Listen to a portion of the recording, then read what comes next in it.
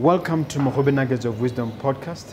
My name is Mompoloki Mogobe. Our objective is to enthuse, inspire, energize, and empower entrepreneurs and entrepreneurs of all stripes here in BW and beyond. We do so by inviting these entrepreneurs and entrepreneurs into our makeshift studio. Sometimes we call them to the restaurant, sometimes we go to our studio, and we ask them to share their experiential knowledge, their experiences and their expertise. And we ask them as many questions as we can, aimed at empowering you also as a viewer.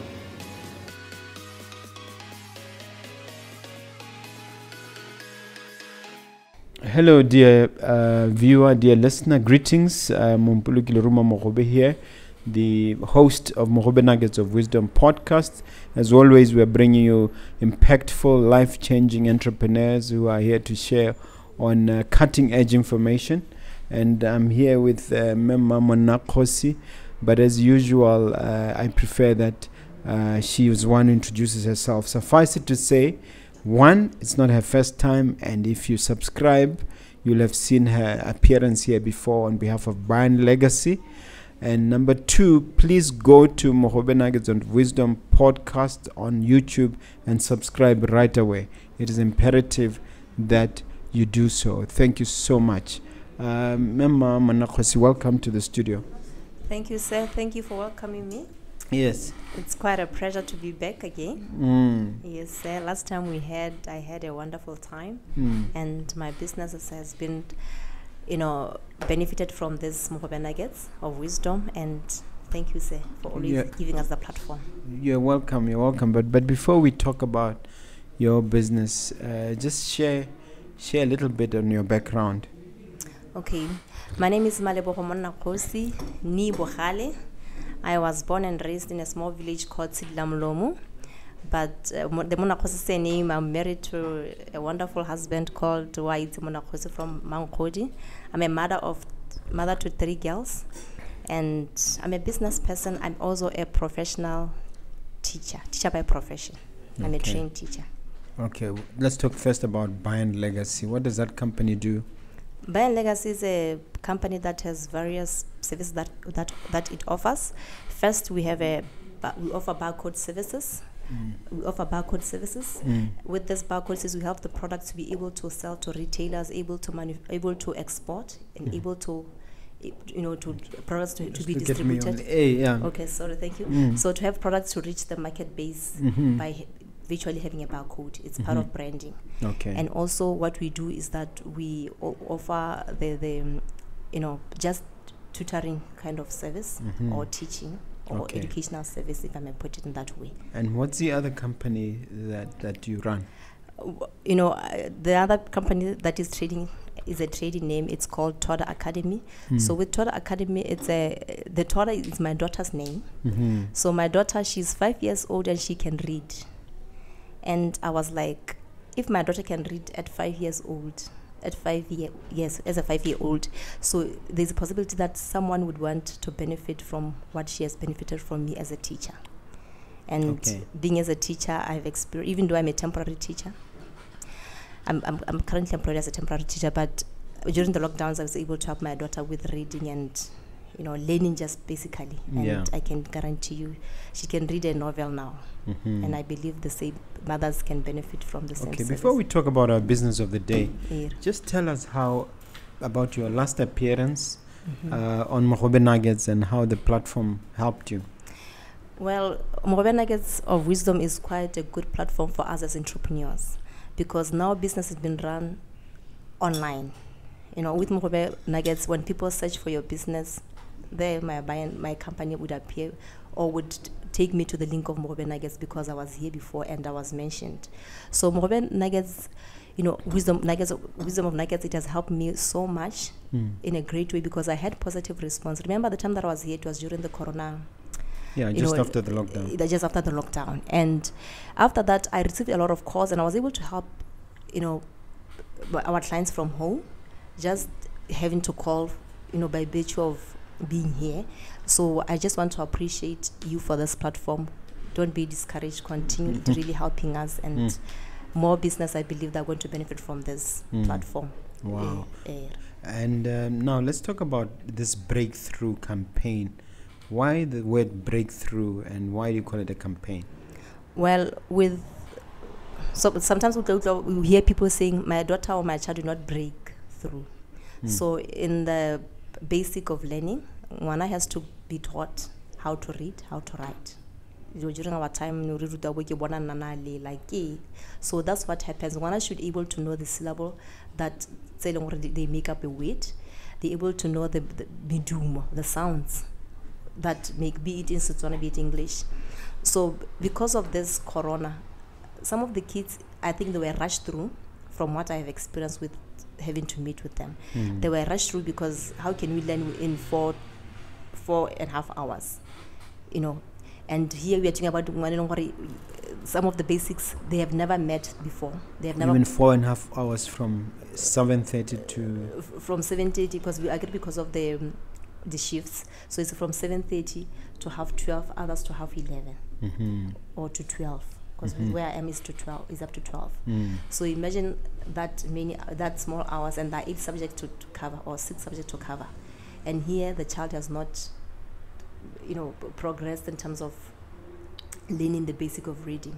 So when you get to standard 2, you are taught about physical abuse, and here how is physical abuse supposed to be written, how is supposed to be read, how is the syllables that make up physical abuse, you do not even catch those. So that's why I'm here.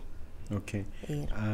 It's a literary campaign. A literacy campaign. Literacy campaign. Now, tell me what inspired it. Well, I'm a temporary teacher, so we are employed during the time of Corona, because now the classes were cut up into half, up to 30 maximum in class. So which means they were short of teachers. So me, I was a trainee as a secondary teacher, but my experience, I've worked in primary school setup. So when I was given the class, the time of Corona, that time of Corona. So that class was very good, because remember I was in standard 3, they did standard 1 and 2 during when the things were just okay, there were no Corona. And then next year, the following year, I was given standard 3, who were doing standard 2 during the time of Corona. So out of the 30 students that I was given, only 10 could read, like could understand the content, even though they could not comprehend, but they could identify words. So which means I wondered what happened. I realized that these kids do not break through. It's our term that we use in academic world. Language is a language that we use. So they do not break through, and which means they don't know for example, to write bala, you need ba plus la to make bala. You're talking about kids at standard what? Standard 3. I was teaching standard 3 there. And this standard 3, they were doing standard 2 during the time of when the Corona hit. So when there were many lockdowns, there were, we were even confused as to how the setup of the school should be, generally. So, and then I wondered what happened. It looks like these kids, they do not catch up when we were taught at that point in time. So that's when we had Saturday's classes, teaching them basic of reading. Asking parents, let's have Saturday's class, teaching them how to, sounds of alphabets, sounds in Setswana, in English, just teaching them. And that class, when I took it, only 6 passed. By the third term, only 6 failed. Oh, you mean after you took them over? Over a year. When you started, only 6 passed, but with ABC. Yeah. But when you took them over, third term. Yeah. Which means I had time to be with them for a year. So they only 6 now failed. Wow. With D, we did not have of 30. Out of 30. Whereas before there were E's all over the place. There was D's, E's, and there was only ABC. There were 6. So which means I then, because as well, I did my degree in sociology. So as a sociologist, you learn the environment, you learn the community that you are. It's just a part of us. So then I realized, these are the results of Corona. There were many lockdowns. There were many. The time is cut, and here you, as a teacher, the syllabus was not cut or was not, reduced. So, and you are supposed to teach the same as before Corona. So, which means you are under pressure to balance, to cover the syllabus and balancing to help those that are slow, because kids learn in various ways. So hence I realized I did my little bit of study, little bit of research, and then I realized what I know. When these kids are moving online to learn online, when will that provide? The time will come. Was that happening? With our, I think our government schools, they come from different backgrounds. I don't think it's going to be easy compared to with the private schools, or possible, because others they don't have electricity. Others even phone. You need a phone. You need a special device to do that. We need a kind of resource to use to do that. So I think if we could help, there could be that possibility of having online platforms. So you realized there was a problem, and how did you then turn it into a business? As a business person, and we are taught that you identify a challenge and then you provide a solution. There was a challenge that was introduced by Corona, and here I came with a solution called Breakthrough Campaign. So Breakthrough Campaign, because as a responsible citizen, when you look into the future, because entrepreneurs, we have that in us, we wonder, these kids, tomorrow they're going to be in a decision-making position. You can't even read a contract. How are you going to read a contract that affects a nation? Maybe there's a trade agreement between Botswana and another country, and here you are a politician, because with politicians there are no qualifications to who should qualify or who should be take hold of the position and stuff like that. So are they going to understand these things when they put our nations more into challenges? Because obviously they are going to be part of the leadership to some extent. So as a nation, so we need to work this thing out now. Well, I'm thinking about the problem more broadly, because I think, if I'm not mistaken, in fact I'm reasonably certain that the results from Standard 7, Form 3, Form 5 were terrible. So is this part of the ripple effect from Corona? That could be, because for us, in primary, primary schools, there is a time where we teach kids we teach kids how to write. If they're the ones that are slow, there's what you call remedial classes. So those remedial classes are for those slow, because that you tend to be slow, or they have a challenge called dyslexia, dysgraphia. There's what we have to have time for that to allocate for those kids. So we call it remedial classes or remedial exercises. So when do you have time to remediate these children, and yet you have syllabus to cover within a term, and what you teach in 4 hours or 5 hours maximum. Let's define the two terms you used. One was dyslexia, the other one was dysgraphia. Yes, sir. Can you help us understand what they mean? Dyslexia is a child that have a disability in writing. It's a disability, but the child is a challenge in terms of writing. He struggles. Dyslexia.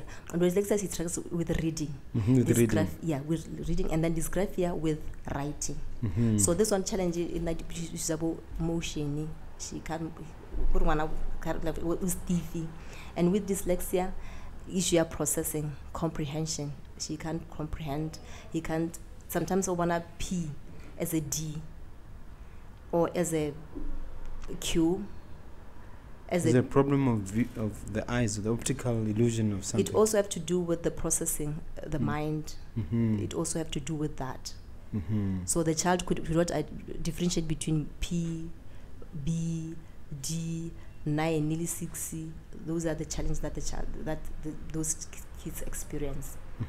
So those kids, they need time. Okay. They need patience. Tell about us about your team of qualified teachers. Who are they, and what can they? What has been the results been so far? Yes, like I said, we are temporary teachers.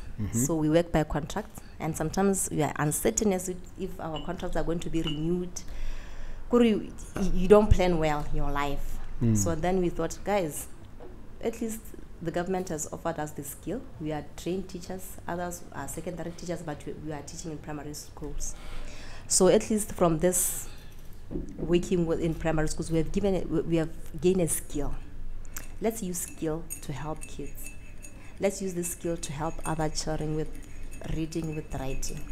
So even if our contract cards, we know that this is going to be continuous. So it's a team of qualified teachers who are very passionate about what they do, who are very result-oriented, who also are concerned as a responsible citizen of this nation, who knows that the future of this nation, it depends on the small ones that they pass through our hands as teachers.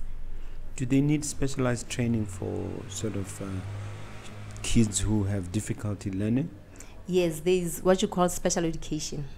But when you are being trained, you pass through this type of disabilities. When you are trained at UB? When you are trained I was trained at UB. So you pass those through, even those that are people that specialize in different disabilities. Like one learning disability, there are different types of learning disability. And also a student is just disabled, even body. Physical disability. But here, because you're talking about learning disability, yes, we have those that are trained in that, but generally you are trained. There's a course that should be called, it's special education. There's a course that basically deals with those, and we have we are taught how to do what you call intervention education plan. So with this plan, you are able to assess the child and identify the challenge that the child could have, and come up with intervention strategies as how can I help this child with what I've identified as a challenge. So at UB we are. So how many students do you have currently, and you have scope for how many more? We have with the breakthrough literacy, we have 30 that are regular and consistent. 30 students, because we started in March, and in March already we have 30, because like I said, online platforms are very important. Facebook, just sponsoring page, parents were able to respond, and they were able to quick to bring that child, because they're desperate. They really want to see, like, nobody wants to see their kids failing. So and you have the capacity to take up to how many? Yes, we have capacity to take more, because we're using a small space in Mogobe. We have moved to a bigger space in Block 6. Up to how many? Up to how many is 20 per class, 20 per session. So, and you got four rooms that could take kids. So 20, 20, 20, because they are big rooms. So close to 100 students we could take 100, because also we do by sessions, 2 hour session, 2 hour session, 2 hour session. So the parents just tell us the session that he wants to bring the child, and then we slot them there. Okay. You mentioned those 2 learning disabilities. What about something as serious as autism? Do you know about that one, and do you assist parents with children with autism? Yes, that's what we go through as when we are trained. Autism, ADHD, so we do assist, but though we have never had a child we have autism, because we are taught how to identify. As soon as the child we are given, we are taught how to assess that child and identify what this child could be having, 1, 2, 3, even though he's going to need a specialized person. But even though he's going to a specialized person or specialized helper, the mother able to know, okay, teacher has identified 1, 2, 3, 4, because you identify those things as soon as a week is enough to be able to identify this child as a challenge, and then you can able to recommend, you can go there to have a proper assessment, and that you can be taken to school. Incidentally, have you noticed that there's been a proliferation of children with autism, ADHD? Have you noticed that there's been a growth, an explosion, in fact? Yes, that's been a challenge, because in our school there were close to 12 or 15 students that were helped with writing. Like they had a person who was helping for PSLE. They had a challenge with that. So I believe that's hence why we are here. So that parents should not give up and say, my child has this challenge, so there's nothing I can do about it. What, for instance, causes a child to have ADHD? I think it comes with DNA. It comes. It's not something that it comes with them being born with it. Because ADHD is a child who is hyperactive. Attention deficit something disorder. Disorder, yeah. So that child, he can't concentrate. 5 minutes he wants to stand up. So as a teacher, you put him next to you. From time to time, write. Time to time, read. So you need to. So if he's far, he's going to be disturbing other students. He's good. So we are training that. Those are another IEP, intervention education program that you could also write as a strategy, or you put the child here next to you or in front, because when he's at the back, you see the next child writing is disturbed by that, or it gets is attentive to that. It's a distraction. It's a distraction for him, so they can't concentrate for more than 5 minutes. So those child, we know how to help them and how to make them concentrate. Yes. And in the old days, we used to resort to corporal punishment. Is that something that is still has its place in the community? Because I happen to believe that it has a place in the home, depending on the severity of the misbehavior. But I don't know what your views are. Well, my view as a mother, even as a teacher, corporal punishment it's okay, provided it's done with love, and it's not done in a way that you intend to harm the child or to inflict pain. Because me as a mother at home, you inflict moderate pain. Yeah, that you teach a child that there's a consequence to what you are doing. Anything that you are doing wrong, there's a consequence to that. But you should let them know, I'm punishing you because of 1, 2, 3, 4. Even though that there's what you call time out and stuff like that. For me, I don't believe in that. This business of go to your room. No, I've seen parents go to your room or sit in the corner. I don't know how that works. That is not a not for me. I don't think it will work for me. But for my kids though. But the one that comes to us, our clients, we don't punish our, we don't beat our clients. Yeah, of course. Yes, but for me as a mother, I believe it's supposed to be. It has a place. Otherwise, it wouldn't be in the Bible. The word of God says, you hold a rope. Spare the rod and spoil the child. You spoil the child. So tomorrow we're having kids that they don't respect law, they don't respect order, they think that they can just go away with it, with anything. Okay. Now, since this program of breakthrough campaign is fairly new, how long do you think it takes for there to be a turnaround? If a child theoretically has lost those 2 years because of COVID, how long does it take for the child to turn around? I think a space of a term, 3 to 4 months, the child would have really captured the basic. But if it's not a child that has a learning deficiency or learning disability, so 3 to 4 months is enough to child to be really confident and read fluent. So what would you say are the key interventions that you bring about? Yes, with us, what you do, like I said, we can assess for this child, is it just difficulty or a disability? So if it is a difficulty, or maybe she just missed some of the stages of learning, so we take them through just the basic ABCD up to Z. So because sometimes they cram, is it English? They grab. Grammar. Oh, they cram. Yeah, they memorize. They memorize this thing in a short space of time. Like they know A, B, C, D. D is next to E. But when you call them randomly, others they have a challenge. Because sometimes they know B is next to C. But when you say Z, A, they have a challenge. So we take them through that, and then from there, there's what you call sounds. In this ABCD up to in this alphabet, there's what you call vowels and consonants. So we teach them that first, and then from there we take them that alphabet B and alphabet A and T.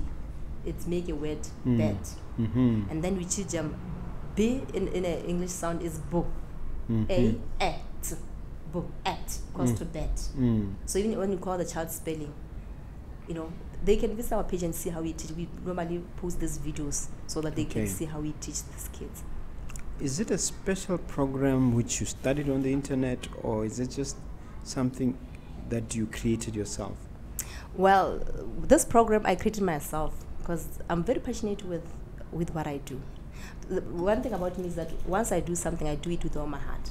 So I went and did my research. Like I told you, I'm a trained secondary teacher, but I was fortunate to work in a primary school.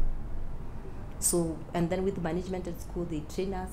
I trained myself as well, and I was able to perfect my your craft, skill, my craft, and this skill, and hence why I'm helping our kids to read and write.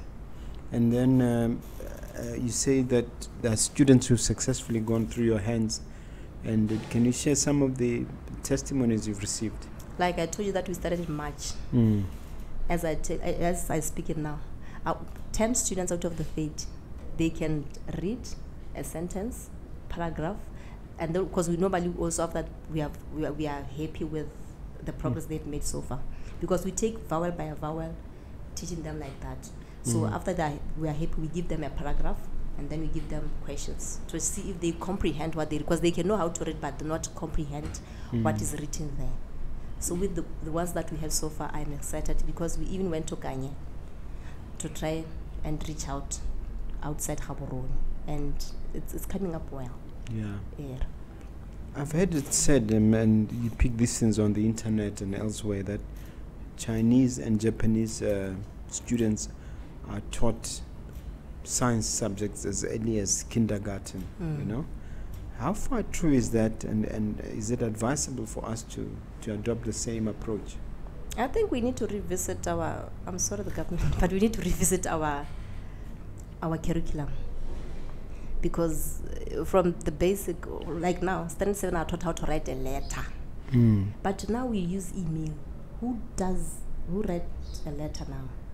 So you see where syllabus is failing out. They're still teaching them that. How to write a letter. Letter you put. I'm saying they're still teaching them that. Nobody teaches them emails. No, there's no email in our syllabus, in primary syllabus. I believe in even junior, we don't have a syllabus where it covers how to write an email, how to write a formal email, how to write just an email to informal email. But you taught them how to write a formal letter, how to write an informal letter. You put your address. If it's a formal address, to where you write, date. And we even penalize them if they don't get it right. But I don't use it in the society. Or anywhere else.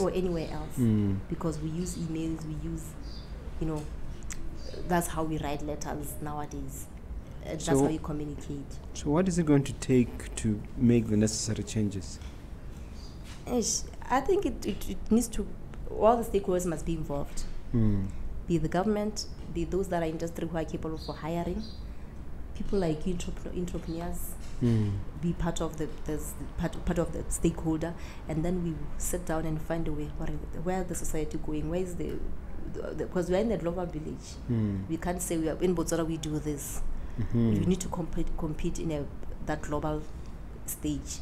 So if tomorrow a child is taken to school in America, will they cope there? Will they survive there? Thank God, because there is internet, we can study, you can research, you can see where am I going, how much do I need to be prepared for where I'm going. But our education system does not provide that. Like now, we're not taught about debts, we're not taught about tax, we're not taught about how to start a business. We fumble around, and sometimes after making a lot of mistakes that have cost us, that has put us in so many debts. Yes, but if we are taught, these things can be avoided. As you're talking, thinking about your business that you talked about before, which is BARYEN Legacy, and this one, how do the two interrelate? And who's looking after BARYEN now if you are focusing on this new venture? Yes, sir. We have a team of young, active people that we are working with, and and also I'm a teacher. I'm teaching as well. So sometimes I'm at school and then have to go back to the business.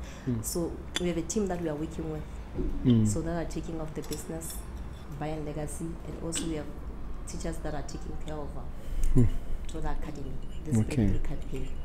So you have to leverage. And engage. You can't work alone. So we need people. So we have people that are doing that. Can you just take a moment to explain to those who don't know what BARYEN Legacy does? Like I said, BARYEN Legacy does barcoding. I mean, of late. No, we does barcoding. So we barcode the products, and also we product brand. We brand the products. So, for example, you are a manufacturer. For example, manufacturing sugar, you're able to brand your product, put the barcode. You're able to sell to retailers. You're able to export. So that's what we do. And in terms of the type of products, most of our clients, we're working with layer clients. We helped our clients with branding. So different products that needed branding, we'd help them with that. We would design from logo to the branding, letterheads, just basically branding. We did that, and we worked so well with Leah. Our contract, I think it ended last year, and our clients are still using their brands now. And somebody might not know what barcoding means or why it's important. Can you take a moment to explain? Barcoding is very important because it helps you to increase your sales base. Because normally, if you don't have a barcode, you are going to be forced to just sell across the streets. But with barcoding, it opens up for you the market and the retailing. You're also able to export to other markets outside your country. So hence, you are helping also in the foreign trade. You are contributing towards the export.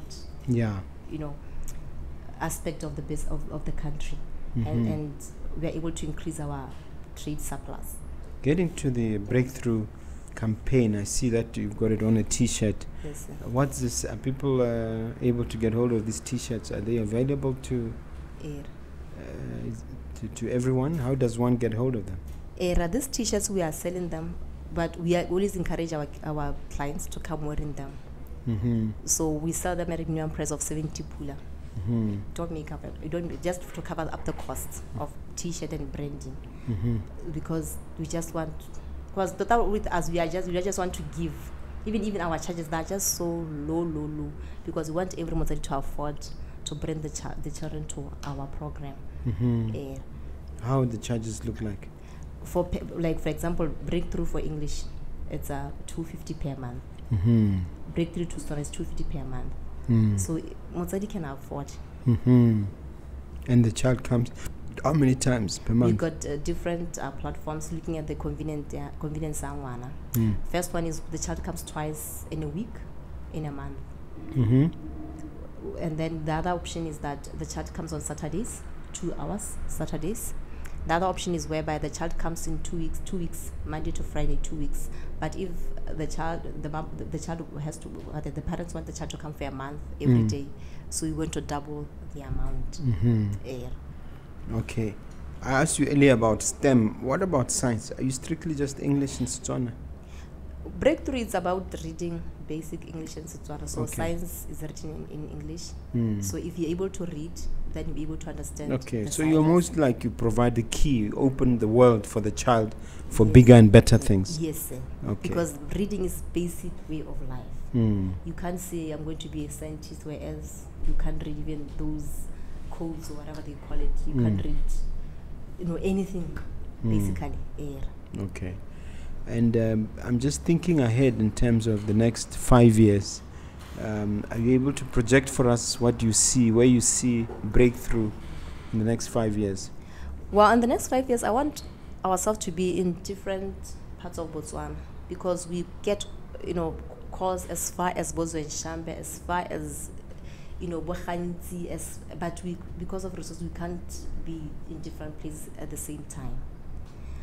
Provided we grow, we have funds, that's where we believe in to grow to and reach those, every corner of Botswana. Because, like I said, reading is a way of life. As much as now we have talents that when you package your talent, you can, because I have cousins who are in America because of tennis, playing tennis. But you know what, they needed the Form 5, the O levels to be good. So they needed to be good, as much as they have tended to be pro, but they needed that basic of Form 5. So you can't really dodge, or education no longer key of success. But we need it, it's basic way of life. We can't dodge it, we can't run away from it. So we need to do something about it. Okay. Now let me ask you about the 10, 15 years. I've asked you first about 5 years. What does your crystal ball tell you about the future of breakthrough? I want to have a school, primary school. Primary school, I want to have a school whereby we don't rush these kids through. And also we cater for the children that have disabilities. We have inclusive education. Our environment cater for those children that have even physical disability, and also cater for, so they get to know that we live in the same community, we live in the same country, we live in the same society. So they get to know how that we don't laugh at each other. So that could only happen if they get used to it from primary level. So not to think this person is different from us because he was formed in another way. So I want to have what you call inclusive, to provide inclusive education in that So platform. A specialized English medium primary school? That kind of a thing, yes. Okay. But still having what you call normal students in this, and also have because you're going to have facilities for those that have a challenge with the eyes. We are going to have facilities for those that that maybe uses wheelchair. They are physically disabled. Yeah, we're going to have class, but there's a time that they're going to be in one place. Those that we say they are normal, because every child is normal. Don't we say they are normal for lack of words, and together with this in the same room, there's a time that you're going to have them, so that when tomorrow when they're in the same office, they know that I need to respect him, they need to respect each other. Yes, sir. Okay. So those plans are still a bit ahead. A bit ahead. Or you're already looking for pieces of land, like from the land boards and so on to look. We already have a farm in Ramapatle. That's what you're planning to do. Yes. But provided money is there, okay, would do. Okay. Build a school there. Build a school. In other words, you want to turn that thing from farm to a community. To a school. Because we wanted to have also boarding facilities for primary, and also the children with have disability. Okay. Yeah. Now, in terms of looking broadly at other institutions, because special education is not new to you, are there any prospects for collaboration with any other organizations or schools? Yes, sir. We are willing to come and help. You know, I hear that there's a school in Mompoloki that it's a special school, education school. So we are willing to come and help. Okay. Yes, sir. All right. Now, this is the time of the show when you can ask me a question or two, if you have any. Yes, sir. One thing that I want to ask is longevity. We have been in business for long, because I believe every business person has a challenge that they face. But what kept you going? Maybe the resources were not there, or things were not working together, because I believe all of us, we go through that. Yeah, we go through that. That one doesn't stop. I mean, the difficulty of making payroll, the difficulty of covering your recurrent expenditure, that doesn't stop. But the key thing is to believe in what you're doing. I have a nuggets of wisdom that says, entitled, "Winners never quit, and quitters never win." That is something I've taken to heart. That even if you have to configure your business model, even if you have to reposition yourself, whatever you do, don't quit. So I'm a strong believer that the key thing is not to quit and to persist, especially when you have set yourself, you're very clear on your mission and your vision, and you've set yourself targets. There's no reason to quit as long as the vision is still visible, and you have to train yourself to make sure that the vision is at the forefront, and you don't quit. Do I ask another one? Yes, if you like. Okay, I have another one, because with us young people, when we, let me say, business making money, we use that profit for ourselves. We don't grow the business. So what I would ask you is, how do you manage growth? Because so yes, business at one point is going to grow, like you are saying. If you don't quit, definitely you are going to grow and have fruits of what you've been doing. Yeah. So my challenge that we have experienced, I think Lena, I have that challenge whereby we don't know how to manage growth. Rather, I take that money, I buy a house, whereas the business doesn't have an office or doesn't have any property on its own. So then I want to ask you, how do you manage growth? Yeah. By the way, there's nothing wrong with buying the house. I mean, I teach a real estate mentorship class where I emphasize that, look, if you can get yourself a house, whether it's through house hacking, I teach them about house hacking, or some other method like I have another method called you buy, you rehabilitate, you rent out, and you repeat that process. So it's a way of growing wealth. There's nothing wrong with that. The key thing is to do it conscious of what you're doing, and with an attitude of frugality. My own personal view is that you cannot succeed if you're not frugal, if you don't pay attention to your numbers and ensure that you don't spend recklessly or carelessly. And then managing growth, it's a work in progress as well. You need to constantly try to train your team. You need to constantly be building new team members and letting others go. I mean, there's a book by Collins called From Good to Great, where you determine who stays in the bus, who moves out of the bus, as it were. So that is an ongoing process, and it doesn't stop. And ultimately, if you have a clear goal that you set for yourself and you have a vision and a mission, I think you can overcome that, because there's not a single successful person who has faced the idea that they want to quit. There's not a single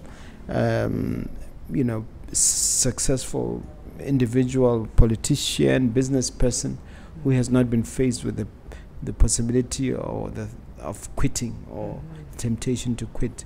So the idea is to resolve to soldier on. So back to you as we conclude, Ma. It was a short conversation, but the main thing is the viewer there should leave this conversation with something inspirational, something uplifting.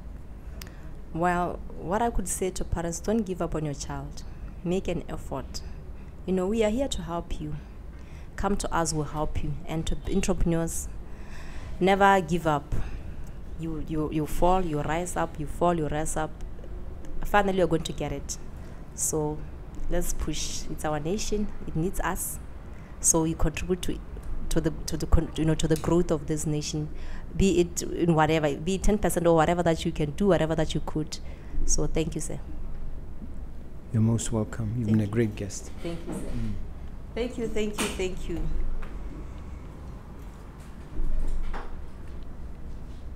No, before we leave it, sorry, just hold. Before we leave it, give the viewer your contact details and your contract address where they can find you. Okay, our number is 72536011. We are located in Block 6, just by Universal Estate. And also we are in Facebook. Our page is TOWDAH, TOWDAH-Monnakgosi. So that's where you are. You find our videos of how we help our kids and stuff like that. Thank you. All right.